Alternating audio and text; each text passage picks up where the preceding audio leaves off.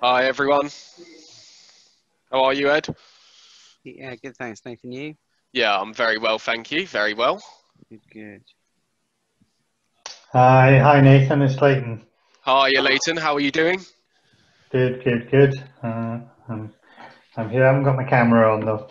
Oh, it's perfectly fine. Yeah, that's all right. Yeah, I'll be asking everyone to mute themselves in 5 minutes, not because I don't like your voices, just because we got Lisa to speak. But how's everyone's days going? All good? Very busy. Very busy. Yeah, last day before lockdown as well, right? It's hectic. Yeah, indeed. We've got a session booked next week now, haven't we? Yes, we do. Yep. Monday. Yeah, accepted that. So yeah, thank you for doing that as well, Leighton. Really appreciate it. No, it's no problem. Looking forward to it. I forwarded that on to Vic as well, if that's okay. Yeah, absolutely fine. Absolutely fine. Awesome. All right, I'm just going mute. No worries. How's everyone else doing? Good. All good? Thanks. Good to hear. Good to see everyone here as well.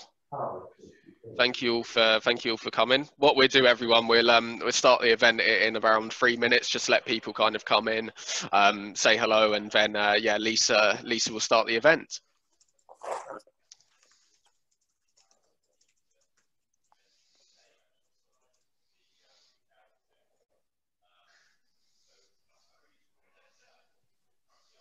Hi, Will. How are you? I'm all right. How are you? Yeah, I'm doing very well, thank you. Very well. Good. It's a nice setup there. Thanks. Spare room. So yeah. good. Oh, decent. Wouldn't mind that as the main one. Just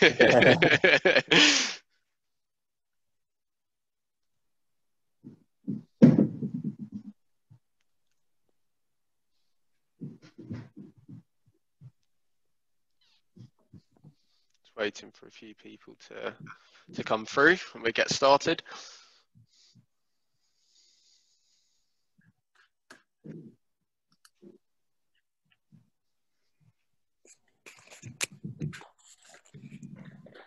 Hi, Ian. How are you?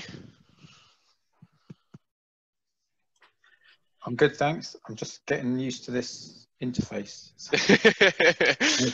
There's a button you have to press to talk. So. Oh, yeah. It's my first.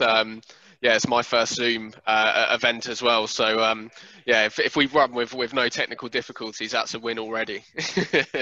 Yeah.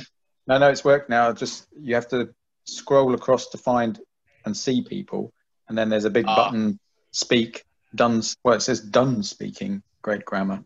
Which you press to mute yourself again. So yeah, no, it's all right. So that's why we're just getting used to it. Okay, all good. Oh, that's all we can do. Try and learn. I'm sure we're going to be needing this a lot more, given the context of the event. Yeah. Hiya, Sarah. How are you?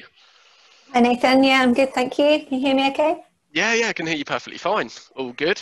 Good. Nice to see you. How's your day been? Very hectic. Just came off a stakeholder meeting. Oh God, straight onto another meeting. Yeah. That's what we do this job for, though, right? Exactly. Yeah. Find out a lot more about that soon. Yeah. How are you, Mick? Nice to see you. Yeah, good. Thanks, Nathan. Can you hear me all right? Yeah, I can hear you perfectly fine, thank you. Good. All good. It seems like we've got quite a few people in first 5 minutes, which is decent. No one's past meetings have overrun or anything, which is always good to see.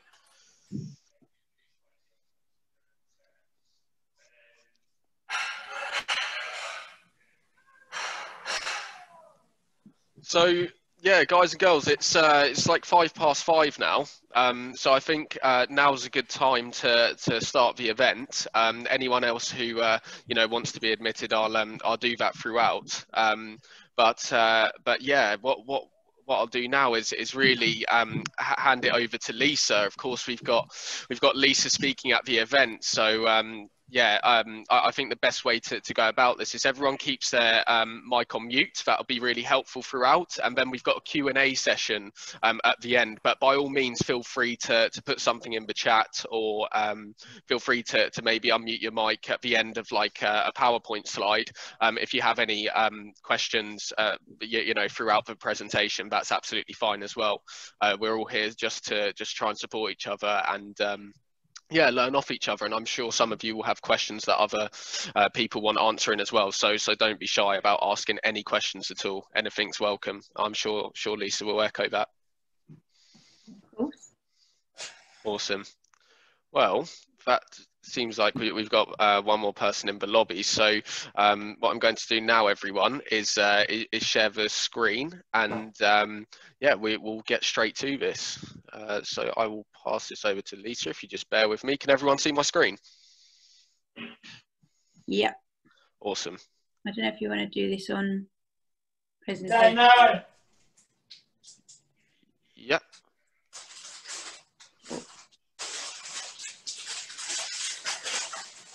Does that work for everyone? Yeah. Okay. Awesome. So, guys, you are going to see the yeah, a small box here, but of course that's just a Zoom. So, yeah, guys, welcome to the event. Of course, starting a BRM position in lockdown, is it possible? Of course, it's a very timely event given the recent news, and you know, going into lockdown tomorrow. I am. Yeah, going to hand over to Lisa. We're very lucky to have Lisa today. She's recently started a role as an senior IT business partner at MS Amlin, and she will tell you herself, and I won't steal the show from her, but she hasn't met any of her colleagues yet. And yeah, there's no better person to run this event because she's experienced it firsthand, and is still doing her role very, very effectively and very successfully. So Lisa, if you'd like to introduce yourself, that'd be really helpful. Yeah. So hi everybody. It's nice to meet you all virtually, of course. I'm Lisa Garner, as Nathan said, and I actually did start my new, well, I say new role at MS Amlin. It's now, I started a week into lockdown. So it was right at the very end of March. So I've actually been there for about 7 months. And having not met a single person is a very odd position to be in, I have to say. But just a bit of background on me. I don't know if you've got the slide to move to, Nathan. I don't want to go out of sync. Yes, of course. Yeah, so a bit about my background. So I actually started my career when I was a baby, when I was 18 at JP Morgan, in various areas, but predominantly futures and options. And I worked with them for 14 years. I worked for them for 7 years in London, and then they kindly moved me to Sydney, and I worked with them for another 7 years there. By the time I left, I was the VP looking after all of the reconciliation for the global trading. So it's quite a wide role, very high pressure, long hours. And then we had the crash following Lehman's going bust, and as with lots of banks, we had to lose quite a lot of people. So I decided to put my hand up to take redundancy. I thought 14 years was long enough in any investment bank, to be honest with you.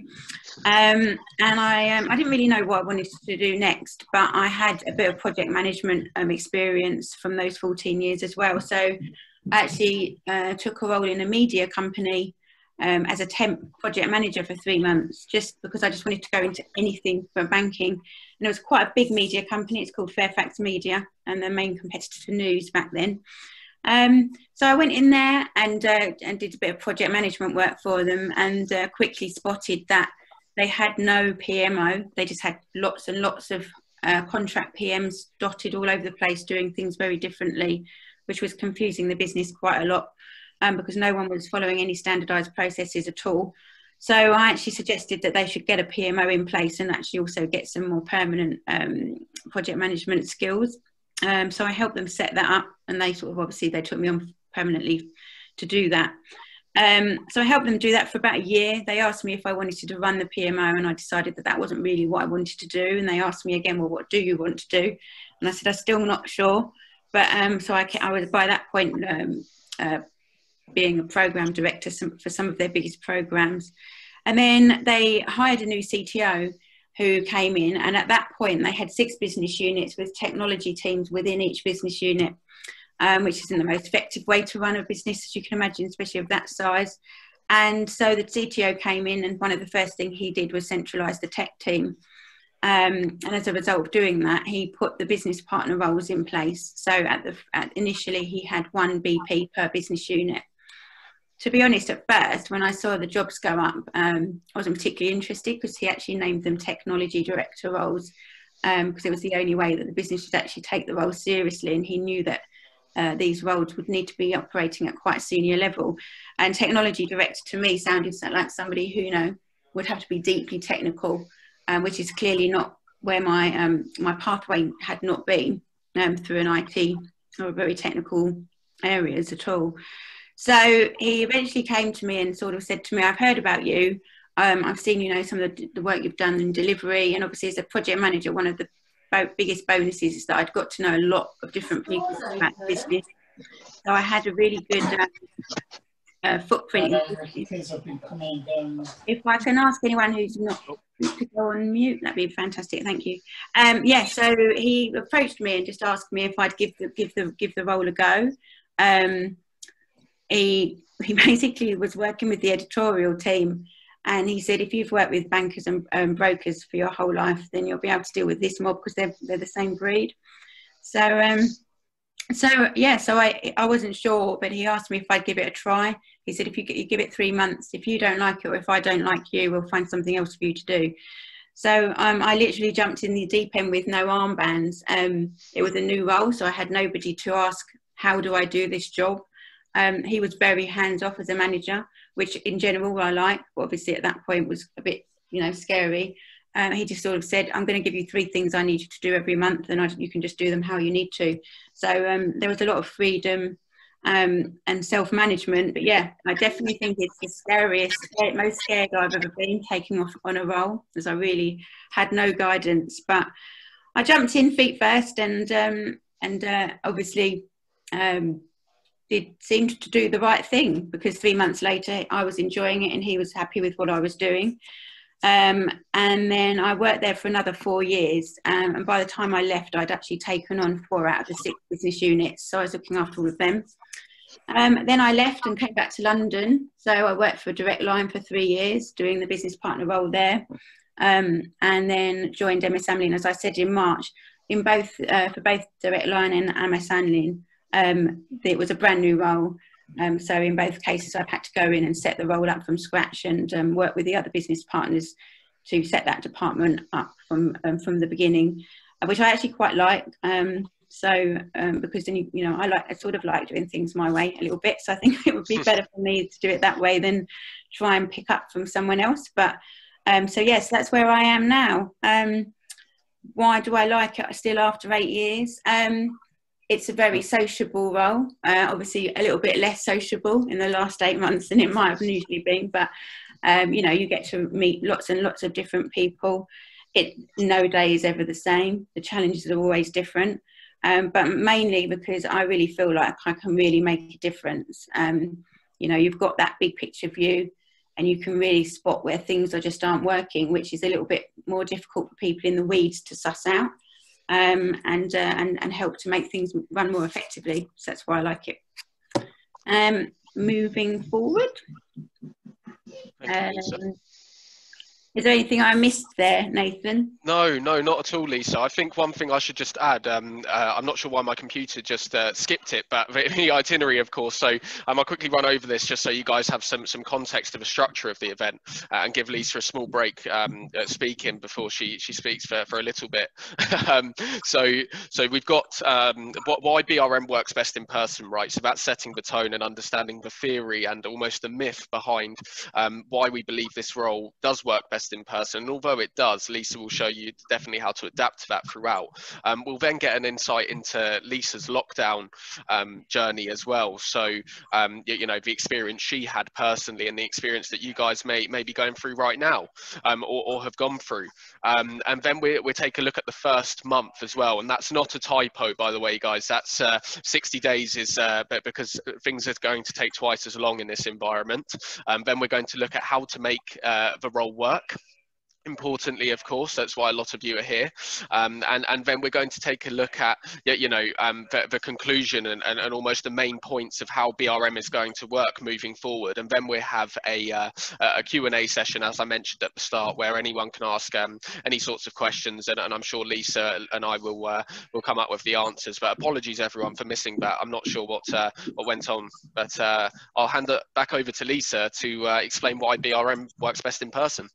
Okay, so I think clearly any building any relationship in life, you know, we do that face to face. We get so much feedback from people, not just by what they say, but their body language, you know, just the energy that you get in a room. If you're presenting, this is really difficult presenting like this because you literally have no feedback.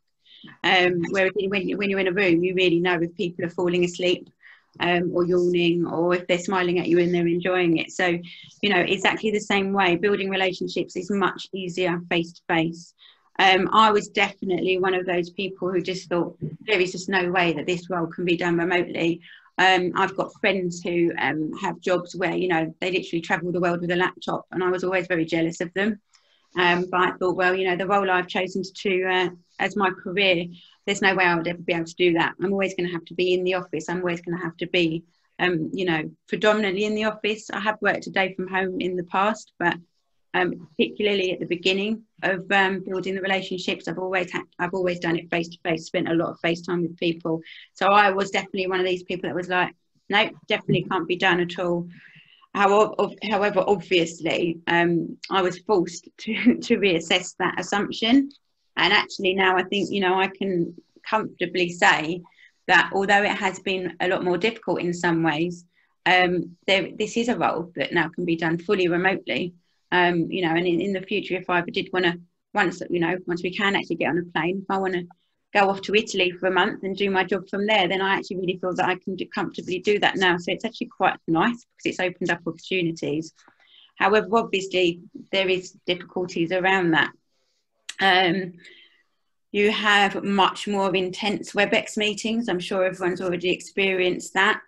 They are way more draining than being in a meeting room. I actually read an article about this, and it's because you have to be so focused on the screen. Screens are draining anyway, and you're missing those, you know, those non-verbal signals that you get when you usually have people face to face.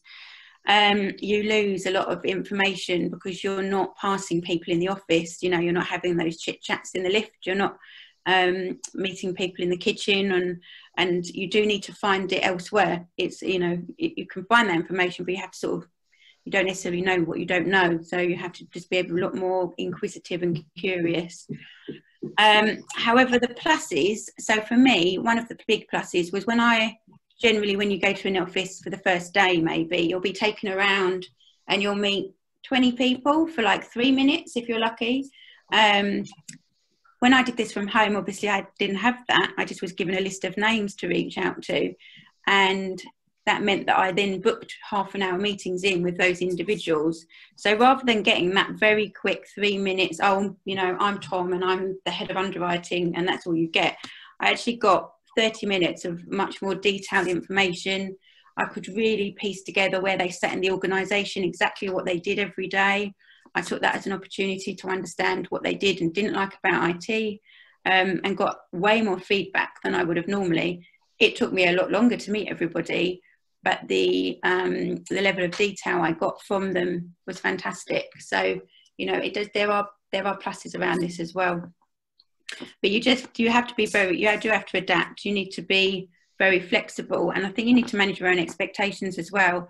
I remember when I was about maybe 4 weeks, 6 weeks in, and I was really panicking because I didn't feel like I was where I should be. And when I say should be, that was my own assessment of where I should be. Nobody was actually giving me any negative feedback. And it was just because it just, you know, it took me a lot longer to find out information and to meet people.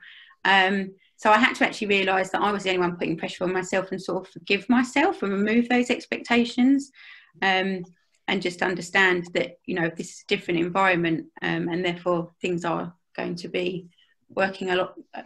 The way I work would have to be different, and so my expectations would have to be different. So yeah, that's Absolutely, some really good points there, Lisa. And I think it definitely shows that, you know, it's a time where people do need to adapt, and you know, it's really debunking that myth, as you had that preconception yourself, right? You know, where this role was just impossible. There's no way you could grab your laptop and go away. But clearly, you're going to show how it can be done as well. Yeah. So on to you.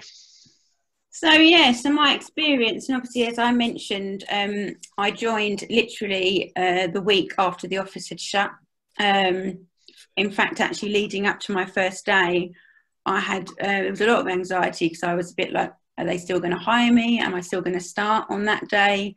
Is the job going to change? Is it going to go away? What's going to happen? And they were obviously mixed in with all the other uncertainty around the fact that, you know, COVID was new, and this whole lockdown situation was quite, was very new for all of us to try and experience. Then obviously, you know, coupled with exactly what we just mentioned before, this expectation I had that my role was just impossible without being done face to face. So, you know, I was sitting there thinking, how am I going to do this? And also for me, so obviously I've been a business partner now for 8 years. So the actual role itself is sort of in my DNA almost. And the reason I moved to different, you know, I think if you're a good business partner, you're probably only going to be around in a business for 2 to 3 years.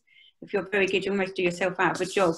So for me, the way that I keep my career interesting is to go to different businesses, or to go and support different business units in businesses, so that I actually have something to learn. So I joined Amlin because, you know, the Lloyd's market is quite something that I haven't experienced before or worked in, and I was really excited to go into that. That was going to be my challenge. And the way I learn usually is I would go and plonk myself down next to an underwriter, for example, and say, let me watch what you do for 2 hours.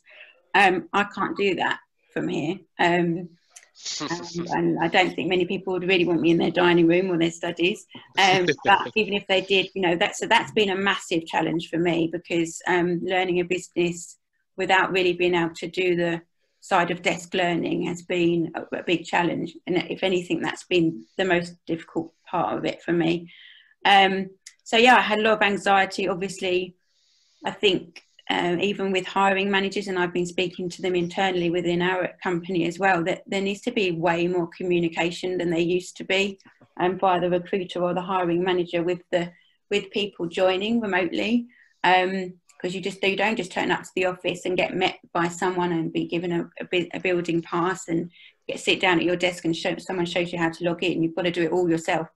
So if you're not receiving that sort of level of interaction beforehand, and you've got those concerns, then obviously I think we know it's up to us to reach out to the recruiter or the hiring manager to find out exactly what's going to happen on that 9 a.m. on day one, because it's completely different. But yeah, it was quite an anxious time for sure. I bet. Very worrying, uncertain time, definitely, Lisa.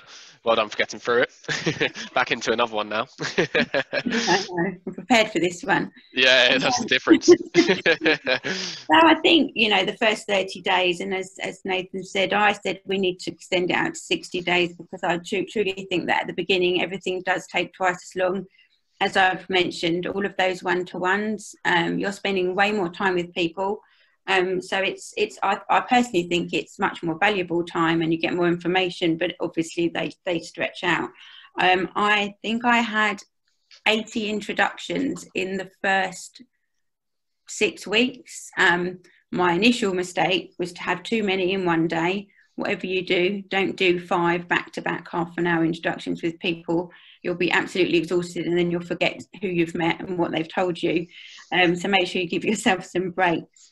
But, you know, I think you need to also understand whether this is a brand new position. So are you taking over from someone else? Will you need that handover?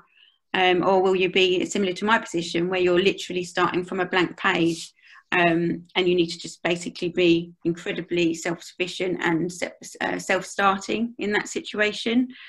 I think also be aware you're probably not going to get the same onboarding experience that you're used to. In previous companies, you might go and have a day where you have presentations all day from HR and all the different business units.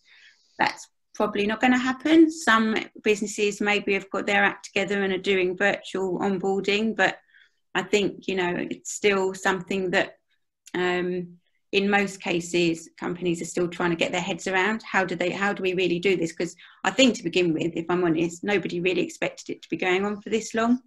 And it's only really now, I'd say in the last 2 months, where companies are starting to realise that this onboarding from home is probably going to be around for a lot longer. Even if it's in fits and starts, we could be doing this for another 6 months to a year, right? So I think they're starting to take the fact that they're going to have to do more official onboarding more seriously. But if you're not getting that, you have to go out and find out the information yourself. So for me, it's really key that every time you speak to somebody, you then ask them who else you need to speak to. So you just continue to get that list of the network that you need to reach out to. And you don't want to keep having to go back to your boss all the time to say, well, who do I talk to next? So every single person I spoke to, I asked who else I needed to go to, and, got this sort of worked my way down the org chart, I suppose. The other thing I did is when I was having all this time, these extra long meetings to introduce myself, I specifically focused on asking them exactly what was working for them from an IT perspective and what wasn't. So I asked them for the top 3 things that bugged them, and then just asked if there was any positive feedback as well. And then I took those actions and all of that feedback, and I came out with sort of like 10 things that we could do to improve things, and then took the top 3, or the easiest 3 in some cases, and made it my purpose really to get those things turned around as soon as possible. My brand is very much somebody who gets stuff done, and that's always how I sell myself in interview as well. I'm a doer. I like looking for things that don't work, and I like fixing them. So that was perfect for me to really back up my brand also, and make a name for myself as someone who does get things done. And if people do approach me and involve me, that there will be action taken. And then they remember who you are, because obviously not being literally visible, you're easily forgotten. And one of the other challenges is if you might have that 30-minute meeting with someone, and normally in an office environment, you might walk past them, walk past their desk, see them in the lift and just say hello a few times and embed who you are visually even, whereas you can't do that when you're remote. And you also can't really just be sticking in 5-minute catch-ups with them just so they remember who you are. So you have to sort of think about how you do that around the edges, and make sure that, when you do fix these things or whatever you decide to do to make an impact, that you actually communicate that back out as well. And I think the other thing around the first 60 days is be prepared to feel really overwhelmed and a bit lost. It took me at least 2 months, maybe 3 really, for that light bulb moment to click where everything made sense. I had to learn everything via PowerPoint presentations, which is my most hated way of learning. I'd rather sit down and, as I've said, watch someone and watch how they work, or be in the project meetings where things are discussed, and you might not always get that option. So I had to accept that I had to do a hell of a lot of reading, and then it took a very long time for some of that to really go in. For the first month, a lot of it didn't make any sense at all.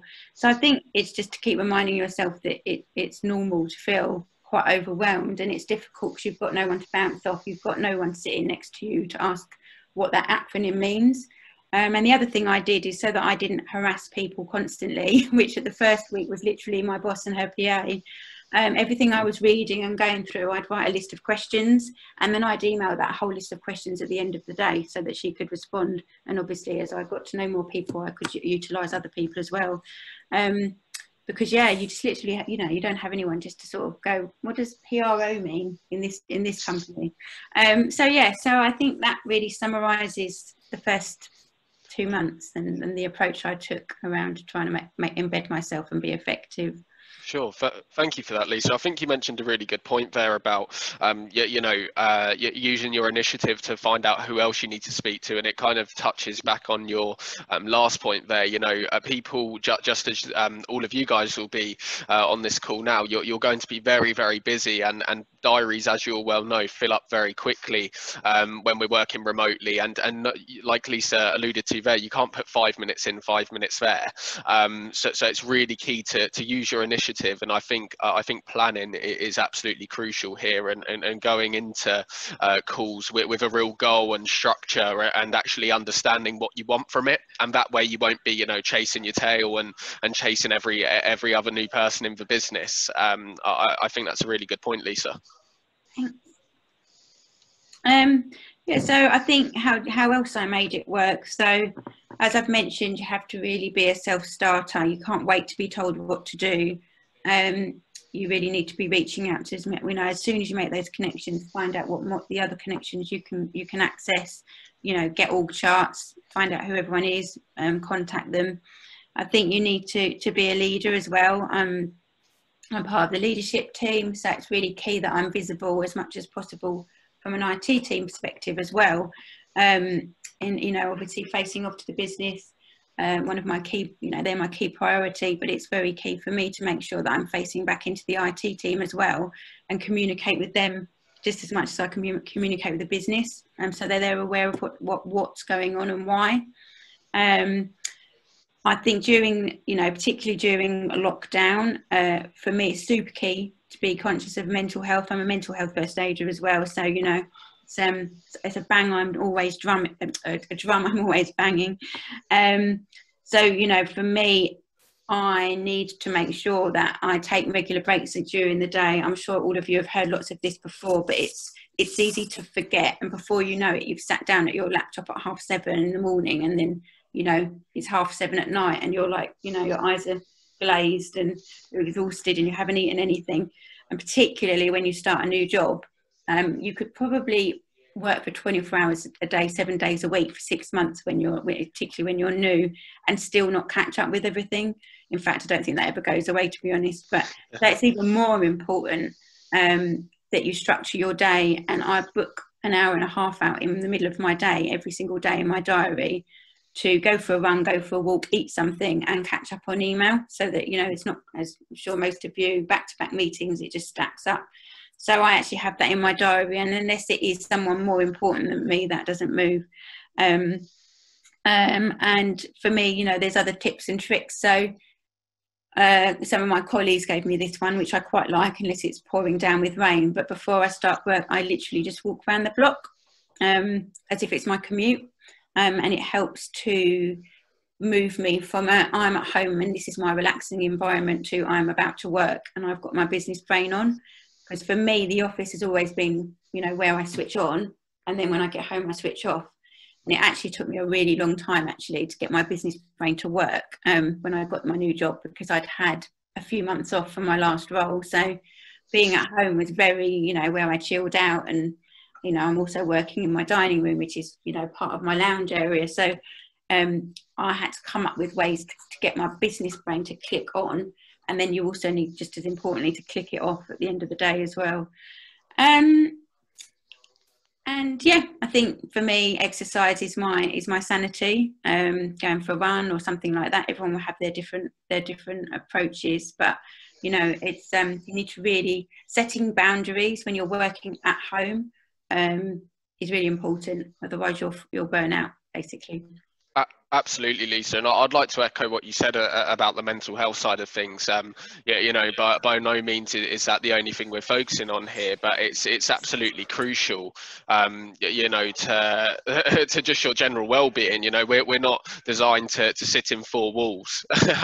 So, to like Lisa's point about walking around the block just to kind of replicate the commute, that's really good, because I'm sorry if any of you have had an 8:30 a.m. call with me, but I'd most likely rolled out of bed 15 minutes ago, and yeah, it's very good to reset your brain and just to get it ready for the day. So yeah, anything to take your mind off of work. You don't want to be working, you know, 12 hours without eating and drying up that way, definitely.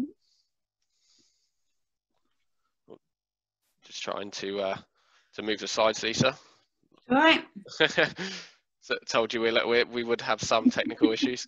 There we go. There we go. Yep, so I think in conclusion, I think my sort of the top 5 things that I'd say I had to work from home successfully, particularly, you know, in a new role, is accept that the role is different. The job description might not have changed, but the way that you need to enact it is completely different. So you need to be really adaptable and flexible. You need to be proactive and be that self-starter. I think being visible, which is really the hard one, right? Because we're all behind screens and I'm in my dining room. Try and make yourself as visible as you can, but with purpose. So for me, that's identifying and attacking the low-hanging fruits and making sure that I'm communicating positive news out, as well as being available for the, you know, the escalations and everything like that. As I've said, maintaining communication via the calls and via your teams, and that is, to me, that's internal as well as, you know, inward facing to IT as well as outward facing. Try not to do everything by email. Every single thing is now done on email, as you're all aware. You know, that question that someone would shout over the office is now emailed. Everything is. So for me, as much as emails, you know, you need to make sure that some of it's communicated via email. It's very much around getting in team meetings, joining town halls and giving your updates that as verbally as you can. And then, yeah, it's okay to not be okay. I'm going to admit I had a couple of days in the last 7 months where it just wasn't going to be a positive move for me to join that call that morning for whatever reason. And I just didn't. And, you know, I'm in a very supportive company and I've got a very supportive boss, and we all talk about mental health all the time. And they're, you know, they constantly say it's okay to not be okay and to own it. So it's much better to have a few hours off one afternoon to get yourself into a good headspace than to ignore it and like 4 weeks later have a complete breakdown, which easily happens, particularly when you don't have anyone to bounce off if you live alone. So yeah, I think that's the 5 points in summary, really. Yeah, absolutely. And thank you very much for that, Lisa. I feel like those 5 points are really the main things to take away from this. But just a question from myself, really, to start the whole Q&A. You know, if there was one thing that you could advise people, Lisa, to take away from this session, what would that be? What would your main tip for those who have joined maybe a bit later? What would it be? How are you going to make me pick one now? I'll put you on the spot. Sorry. Yeah, I think for me it was very much. I think when you're sitting on your own and you have limited feedback coming back to you. I mean, I speak to my boss once a fortnight for half an hour. Obviously, you know, lots of it's being done through emails, even on WebExes. Sometimes people don't put their videos on, so you don't have any non-verbal feedback at all. And it can be quite easy to lose your confidence, particularly when you're new and you're not entirely sure, you know, you're feeling a bit anxious and, you know, you're not quite sure if you're doing the right thing. So it's about just backing yourself. And if you're not sure, actually asking for that feedback. So, you know, I actually said to my boss a few times, am I on the right path here? Am I doing the right thing? Just to make sure, you know, just to keep that confidence going, to keep carrying on down the same pathway. So I think that would be another tip as well. Yeah, absolutely, and I'd echo that as well. Even in my work, I think when you're working remotely, it's very important that you have those sorts of regular catch-ups. Maybe your daily one-to-one, or if your manager or director doesn't have the time, at least once a week, because it's so crucial. Where you're not there and they're not able to see what you're doing or see your ability, or see where your mistakes are. The very least you could do is ask them how you are doing, or how you think. How they think you're doing, but because it's important to keep track of your work and the quality of your work. And obviously when you're working remotely, it's very hard to do that, so it's good to have that kind of catch up with your manager or director, definitely. Yeah, and I think, when you're in those first few months, then it is a bit, you're feeling a bit overwhelmed, and you will be on some days, and you're not sure if you're going in the right direction. I think just go back and find your confidence and keep going forward. Because to be fair, if you do anything wrong, you probably will get told, let's face it. Yeah. Where IT is always to blame. Yeah. So if people are unhappy, they're probably going to tell you. But yeah, I think it's just when you're having those days where it's you're feeling a bit insecure, it's just to remind yourself that you're doing the right thing and just to keep moving forward. Sure, definitely. So we've got a couple of questions in the chat, and guys, do feel free to ping a few questions in the chat as well, or just take yourself off mute. That's perfectly fine. We'll go with the first question from Jag. So he says, "Hi Lisa. Without meeting members of the IT team in person, would you say you have still managed to build trusted relationships and allies?" Yeah. What are your thoughts on that? Definitely. So I have weekly meetings with my direct team members, one-to-one. We obviously have a team meeting, but that's always very sort of, it's quite technical and very focused on actions. But I actually set up weekly, and in most cases weekly, and sometimes fortnightly, depending if people push back on that frequency a lot, with my direct team, so my peers. And by doing that, it's actually enabled me to speak to them enough that we can have what I call the chit chat at the beginning of the call. So, I know if they've got kids, I know where they live. And it's all of that stuff around the edges that helps you build relationships with people and build trust. I think being, the point I made around being effective with the business builds just as much trust internally as it does with your internal IT team as it does externally, because it proves that you can actually focus on things that are going to have an impact to the business, and that all the guys are working on the right things. And obviously another part of my role is to implement processes which makes the IT team's lives easier, and make us more effective in delivering change outwards. So, I'm working with them a lot on things that actually make their lives easier, not harder. So I think, at the moment, I think I've built quite good relationships by doing that. And so far, I'm getting pretty positive feedback on the things that we're focusing on. And I ask the questions a lot. I do ask people a lot, am I doing the right thing? Is there something I'm not doing that you want me to? And that's the easiest way to find out if you've built that trust or not, to be honest.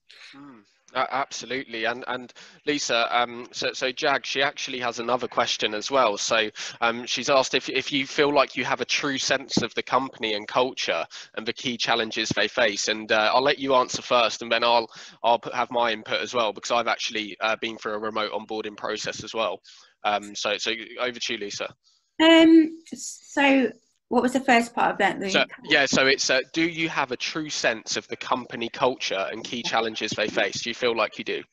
Definitely the challenges that they're facing, yes, 100%. There is no doubt about that. I've got across that. The company culture, that's an interesting one. A true sense, probably no. Some sense, because of the interactions that you see. I have, 550 odd people in my business that I interact with. So, well, not every day, thankfully, but you get a reasonable amount of understanding the culture just from how people communicate with you. But yeah, no, obviously I don't have a complete sense yet. It's been not that long in the scheme of things. I mean, there's people in MS Amlin that have worked there for 30 years.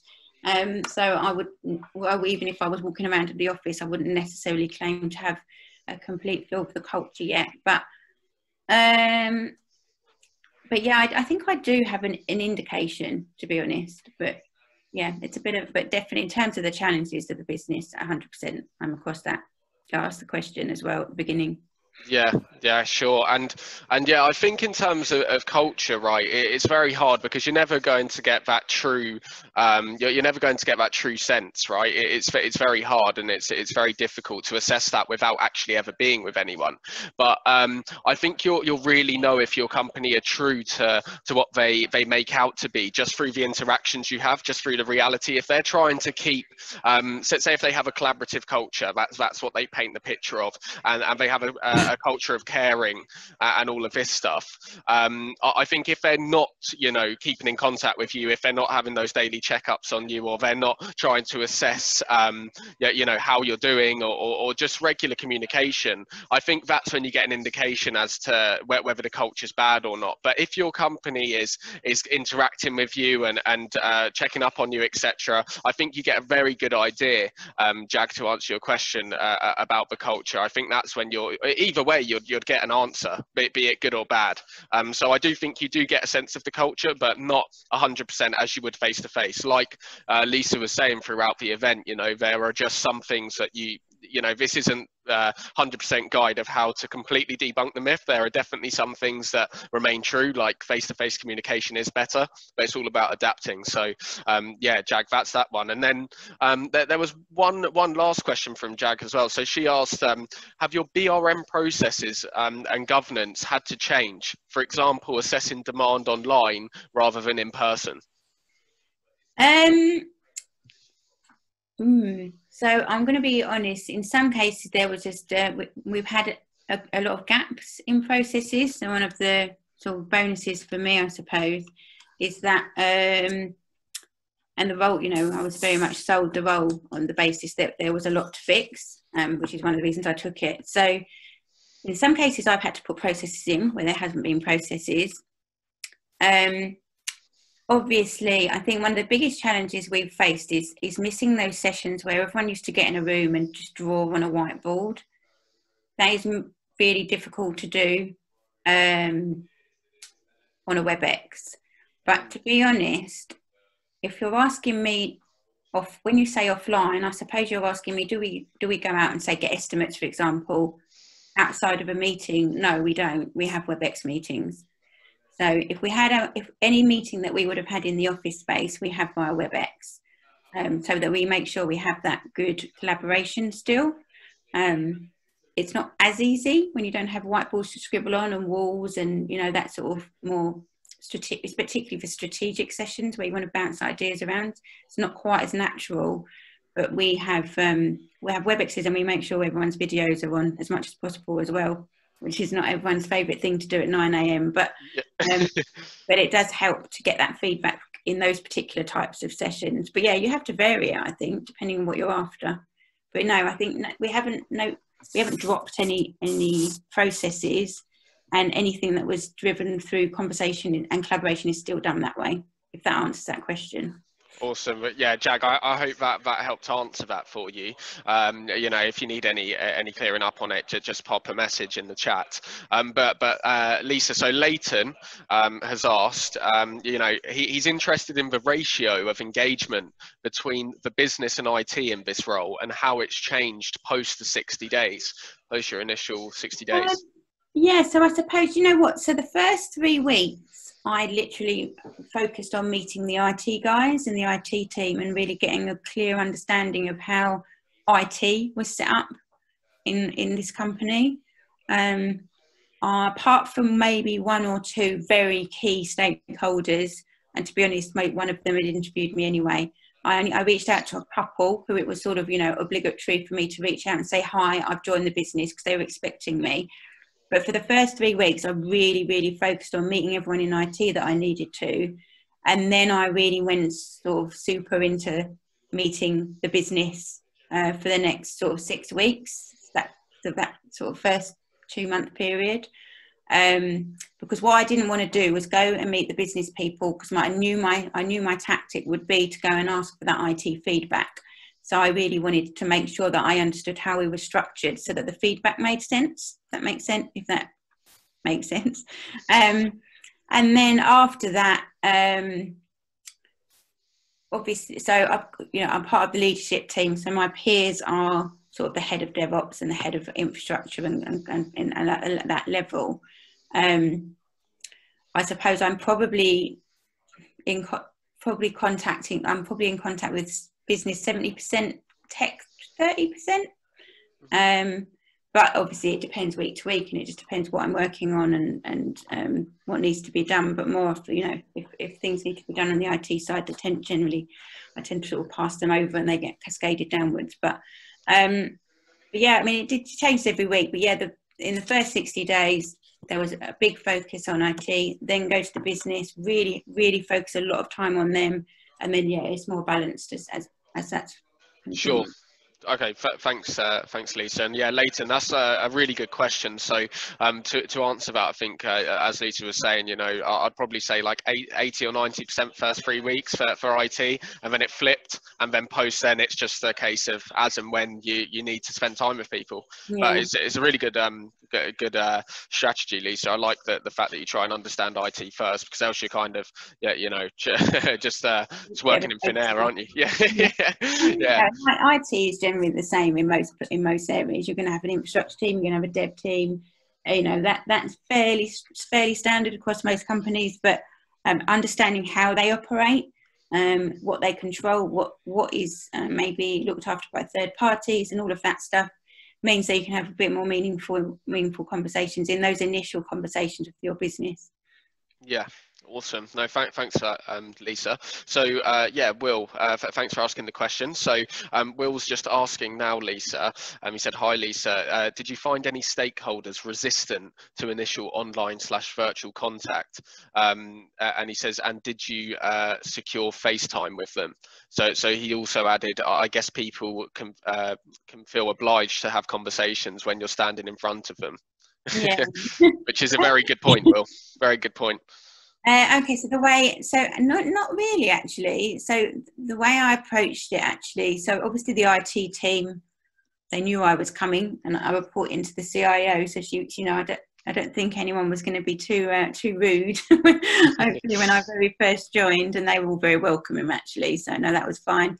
From I suppose from more of a stakeholder perspective, the way I approached it actually. So I've got a dotted line into the COO. And I actually asked him to email all of the people that I needed to meet and introduce me, who are more in the senior layers. So everybody sort of on the more senior side of the business, I actually asked the COO, who I met first and who interviewed me, if he would introduce me via an email, so that when I approached them, they had context. And I think that also sort of made them feel obliged maybe to meet me, because the CRO had told them about my existence. I don't know, but to be honest, there's not been anyone who I've had to really, who I've tried to set up meetings with who's just declined them. They might have moved them out a little bit, but I've not actually had anyone who's completely blocked me. And then my other approach is obviously now people might be a bit more avoidant, because I might be coming up, trying to contact them for something less fun. But to be honest, I just pick up the phone. I know their phone numbers and I just ring them. Yeah. If I need to. But no, I didn't really have any pushback. I found it really welcoming actually. I think it's one of the reasons I really like my job, and I really like working for MS Amlin, because I was incredibly welcomed. There's quite a few people that don't like having their video on. And when I very first actually went on all my introductions, when I set them all up, I actually requested if people would put their video on, because I find it incredibly difficult to remember who people are if I can't connect their name to a visual, like a face. So that was a request from my perspective. At first, I'm not so fussed now, because now I know that, when the people I now know them fairly well, then they can just ring my phone and it doesn't make any difference. But definitely at the beginning, for me to even vaguely try and remember who anyone was, I needed to know what they look like. So that was another tip. But yeah, there's some people that don't like doing that. You mentioned there, Lisa, no one was really declining and declining and declining on the video chats. You might want to swap with me if you ever fancy a change of scenery and work in recruitment for a bit. That's you get the flip side of that, actually. It's quite lucky when people do want to speak to you, but a lot of the people in this chat are all in my good books, really. So you're all safe, everyone. But no, thank you very much for that question, Will. That's a good one, and Leighton, very good question beforehand as well, and Jag, a good series of question there. So yeah, thank you very much. Is there anyone else who has any questions at all? Feel free to take yourself off mute or put it in the chat as the others have done. Jag also said thank you very much for answering the questions, and she said well done as well. It seems like you've done a very good job, and yeah, I can echo that. You definitely have done. So can I ask a follow-up to Lisa? Sorry, it's Leighton. I'm obliging in putting the camera on, just so that a bit of context there, Lisa. If I understand this role, you truly have sat as the business partner between the IT and the business, so you didn't have, and please correct me if I'm wrong, any accountability, responsibility for service or projects and budgets. Do I read that correctly? I do have accountability for delivering the IT pieces of any projects, yes, and making sure that we do that to budget. However, that's one of those objectives that requires me and about 3 other people to do that at the same time. So there's me, there's the program manager, there's the head of change, for example. We all have that same objective. We all need to work together to achieve it. With regards to delivery, service delivery, so we have business partners, which is my role, and we also have business relationship managers as well within MS Amlin, and they look after what I call more of the run stuff. And my focus is on the change and the strategic stuff, but I do have oversight for that as well. So if things go wrong and they're more of an incident level, then I have to step in and take some ownership for that as well. But it is one of those roles where I have a lot of objectives that relate to exactly those things you've said, but I can't achieve them on my own. I need to collaborate with up to 4 or 5 people to get that done. So it does sit under my objective banner, but they're not solely mine, if that makes sense. Yeah, no, it does. And just listening to your description there, obviously the size of the team in MS Amlin is, fairly substantial, sort of around that as well. If you had to equate this, the model that you've adopted in this new role in your other business partner roles, do you think it would have been the same sort of outcome? In terms of how I approach it? Yeah, and how successful it sounds like you've been in that sort of first 6 to 8 months. So as I've said, the first role in Australia, I literally had no idea what I was doing, so I just had to work it out as I went along. And it was quite a long time ago now, so it's a bit difficult for me to even remember. But certainly, and I think actually, did I do exactly the same thing when I joined Direct Line? Probably not, actually. I think it did come from experience and a little bit of just this whole approach that I had around meeting everyone for half an hour and asking them their feedback was purely born out of the fact that I had to have 30-minute conversations with people to introduce myself over WebEx. So in terms of the approach that I've taken in lockdown, no, I've not used that specific approach before. In terms of how I generally do my job, yes, I've replicated that twice now, and yeah, I continue. I take my own feedback, to be honest, and if things work, I make sure that becomes part of my DNA, and if they don't, I lose it, and I look for another way of doing things. So I think it's about just that learning, that feedback loop, and making sure that you're cognizant enough to recognise what is working for you and what isn't, and adapt to that, and then you will continue. In any job, I think that applies to continually improve yourself. Yeah, okay. No, thank you for that. Because I started my new role and business partner in September of last year, so obviously a little bit before COVID, but I've never met my sort of line manager in person. He's in EMEA, And but again, following the principle that you've outlined, we have a catch up, generally at least once a week or once a fortnight, depending on how the diaries sort of fit in. So, okay, no, thank you. Okay. Thank you very much for that, Leighton. Sarah has also asked, will you go back to the office when it's possible? I know we. Yeah. So I live on my own, and I'm quite a sociable creature. As I said, it's one of the reasons I like this job, because I like people. Yeah, I can't wait. I mean, yeah, as much as, if I can go to Italy and work from there with my laptop, that would be my first pick. Failing that, yeah, to get back to the office, I'm really looking forward to it. Which obviously probably isn't going to happen realistically until about March. Really, in terms of the fact, it's all well and good going back to the office, but there's only two other people in there, and then I spend all day on WebEx anyway. Then I may as well be at home. But yeah, once it gets back to like whatever the new normal is, I can't wait to get back to the office and be amongst human beings. Yeah, one of the disadvantages for me about being from home, if you live alone, if you wake up in a bad mood, usually going to the office and being amongst other people, it snaps you out of it, you bounce off their energy.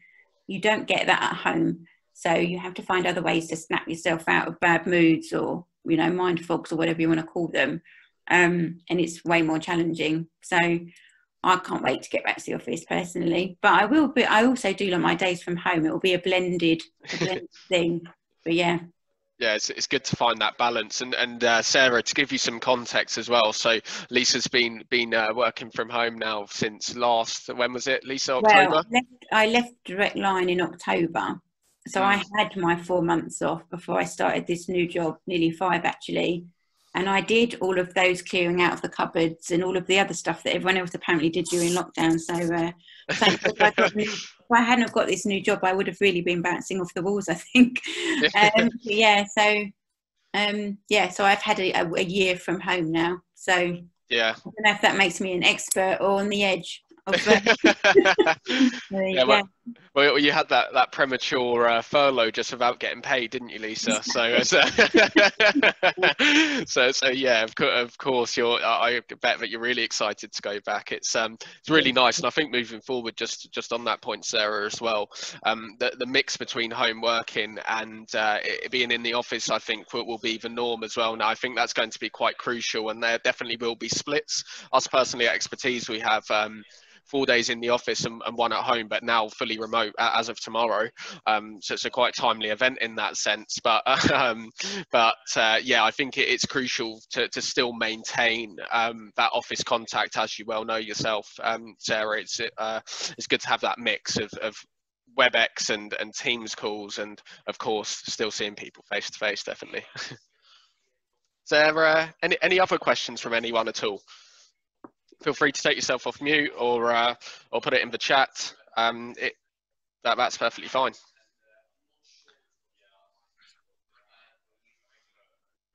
So everything been answered? Yeah, no, I have a question. It's Ange here. Hi, Ange. Hi, Lisa. Thank you. That's really informative. I was just wondering, what sort of tools have you found most useful? So when you're meeting people, capturing that information and perhaps sharing it with your other business partners or heads of, or you mentioned you've also got business relationship managers. So in a lot of companies that role does sort of both sort of things. Yeah. So and when you do handoffs and things like that, I'm just wondering how smooth is it, or have you had to work out most efficient way to do that? I mean, I use good old Excel to collate feedback, to be honest, and do pivot tables on it and all sorts of things like that. And then obviously, you glamour it up a bit with PowerPoint when presenting stuff. I'm not heavy on creating loads of content for my business, in terms of, it depends what you're referring to. Obviously, the change stuff is all produced by the program guys, so luckily I just have to pick that up and present it. When I'm talking to the business and I don't do town halls, you're lucky if you get more than one slide out of me. I don't like death by PowerPoint, I never have. And I find people actually listen to you when they don't have anything to read. So, you know, a tip, that's always how I've worked. You know, even if you catch me presenting for an hour, I'd probably have 3 or 4 slides max. Because I think, you know, it goes in better when it's verbal than people just reading. And also there's no point in me being there. If they're just going to read it, then I can send it to them. In terms of handoff, so I have a very good relationship with my other business partners and my BRMs. We speak at least, if not twice a week. So we're very across what each other are doing at all times, which means that if any of us need to step out, it's a lot easier for that handover to happen. Other than that, can't really think of any tools I use per se. Well, Excel is what we were using before. We started using Excel, and I think that worked quite well, because it's not really worth investing in anything too fancy, because then it becomes cumbersome to try and keep it updated all the time, because things just go out of date within a day or two. Yeah, it depends really what you're focusing on. So I mean, obviously in the run space we use ServiceNow. So, you know, from a more specific detailed level, I've got that tool that I look at, but I operate at a bit more of a strategic level. So yeah, you'll find me doing Excel and PowerPoints if I have to. Brilliant. Thank you. Yeah, thank you, Ange. Any other questions from anyone at all?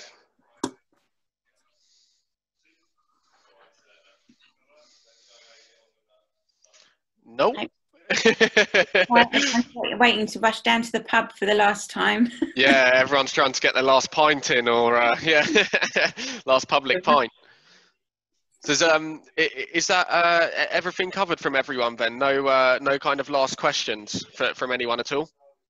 Or comments? Was this useful? Was this not useful? Yeah, all good. Sarah's got the clapping hand, so she must be congratulating us on a decent event. Thank you, Sarah. Correct me if I'm wrong. But no, guys, from my side, that's pretty much everything. That's a wrap, really. Yeah, thank you so much, Lisa, for doing that. You must have really helped the attendees today. You know, moving forward, especially with everything going on. So that's really helpful. Thank you so much for that. Yeah, you know, moving forward, guys and girls, what I'd like to constantly do with this BeBRM group, just while you're all here, and I'm sure I've bored you to death with this over the phone already, but what I'm trying to do here is run an event every month. And kind of keep these things ongoing, because I feel like a lot of us, as we all know, you know, BRMs and business partners are quite underrepresented, and not a lot of IT directors, heads of IT, CIOs, etc. Some of them, believe it or not, aren't even aware of the function, and that's firsthand, because I work with those guys on the flip side of the coin. So what I'm trying to do here is really just to help the community, ensure that we all kind of stick together and work together on different events, and cover off different topics as well. I think it's really good to share ideas and keep the BRM stuff going, definitely. So if you haven't already, on that note, join the BeBRM group on LinkedIn. That's where you'll probably see a write-up from this event, and all future articles and events will be on there.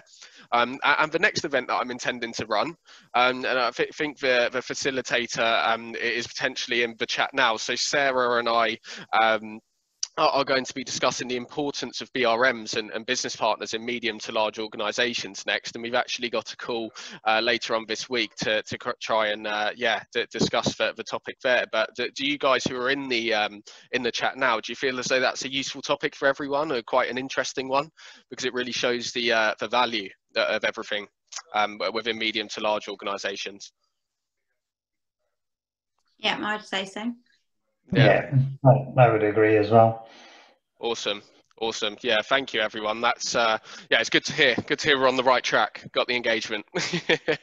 Is there, just whilst we're here as well, everyone, is there any sorts of events or topics as a final point that you guys would like to see in the future? Anything that springs to mind? I'm sure we'll go over it on our calls individually, but just whilst we're here, has anyone had any kind of brainstorms or ideas about something they'd find useful to cover next? It's fine if not as well. I don't think that fast.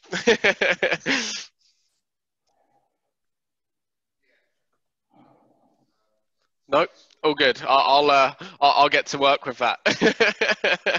But we'll have a think about it. yeah, definitely. But everyone, thank you so much for coming. Is there any kind of final questions or anything at all before we end this? No, all good. Okay. No, no Awesome. questions. I would just like to say thank you to Lisa for sharing. It was really, really useful. Glad it was useful. Thank you. Nice to meet you all. Yeah, thank you so much, Leighton. Thank you very much. Thanks, Lisa. Thank you, Lisa. And Nathan. Oh, no worries. Thank you so much, Sarah. Cheers. Thank you for coming. Yeah, thank you everyone for coming. It's been a really good event. Awesome. Thanks, You guys, thanks, Lisa. enjoy the lockdown. No worries, Mick. Yeah. Good night. Cheers, Ed. Take care. Cheers. Bye-bye. Bye. Night, everyone.